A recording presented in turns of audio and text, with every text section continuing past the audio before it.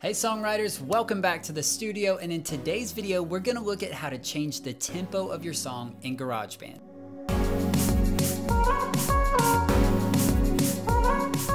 It's really pretty simple, so I don't want to waste your time. Let's dive in. To change the tempo of your song, all you have to do is go up to the track menu and then click Show Tempo Track. And now above your tracks, you see a reading of the real-time tempo of your song, which you can change by clicking in various points within the song.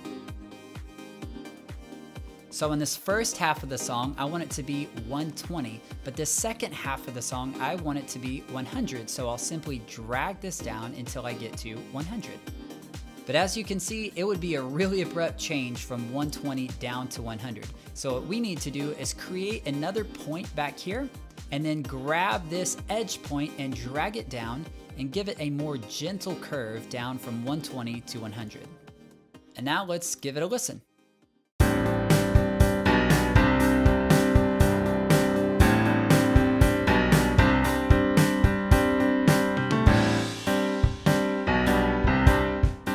Pretty cool, right?